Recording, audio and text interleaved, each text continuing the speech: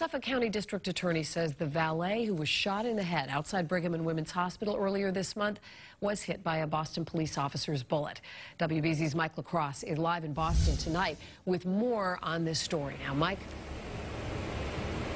Lisa, the valet is recovering from an injury to his eye. The DA says they're looking into the possibility that the bullet from the officer's gun ricocheted off something and hit him. Today, they also released surveillance video from this corner here behind me from the morning of the incident.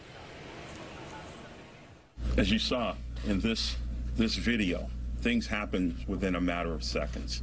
Surveillance video from outside Brigham and Women's Hospital shows an officer responding to a report of a man with a gun.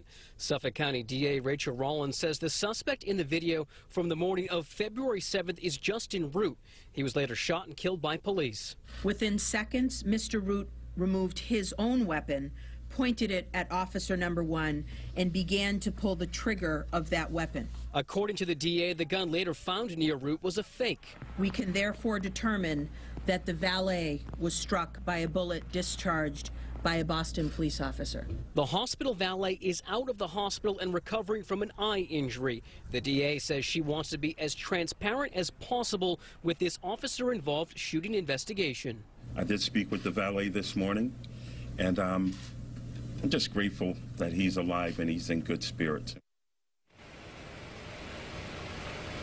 The DA says the investigation is ongoing and could take several more months. Reporting live in Boston, I'm Mike LaCrosse, WBZ News.